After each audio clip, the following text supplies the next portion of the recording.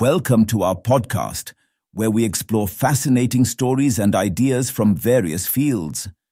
In this episode, we will talk about Barnard's star, the closest solar star to the solar system. Now, scientists have discovered a planet orbiting it. The exoplanet, or sub-Earth, has been named Barnard B. The exoplanet is located 6 light-years away from us.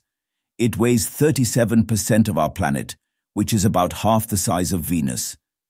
It is classified as a subplanet due to such low mass. Similar to what happens in our solar system, the exoplanet is seen revolving around Barnard's star, which is a red dwarf. As per NASA's description, red dwarfs have only a fraction of the Sun's size and mass. They're also the coolest stars and appear more orange in color than red.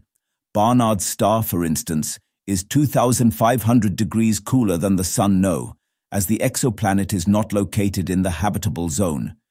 It is 1.8 million miles from Barnard's star, which is considered a close orbit. This makes it impossible for liquid water to form on Barnard B. Therefore, there may not be life in the sub-Earth as we know it.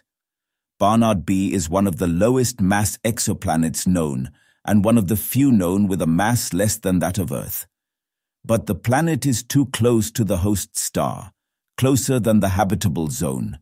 Team leader Jonay González Hernández from the Instituto de Astrofísica de Canarias in Spain said, "Even if the star is about 2,500 degrees cooler than our Sun, it is too hot to maintain liquid water on the surface." Science Alert quoted him as saying, "Astronomers have been looking at exoplanets as they could offer clues into how life is formed, and if there are hospitable planets other than our Earth."